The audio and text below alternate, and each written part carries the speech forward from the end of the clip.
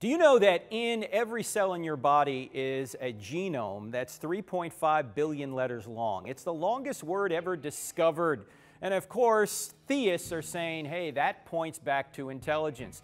And some of the atheists are saying, oh no, that's a God of the gaps argument. It's not a God of the gaps argument. When you see a message, like say you're walking along the beach and you see in the sand, John loves Mary, you don't think the waves did that. You don't think natural forces did that. The crabs came out of the water and made that message. You know, in all your prior experiences, that messages only come from minds. Well, the question is, where does the message in your genome come from? We know that messages always come from minds, and your message is 3.5 billion letters long. You can't evolve a message. I mean, you couldn't randomly evolve, say, a message in a book by changing the letters and come out with a coherent sentence or a coherent book.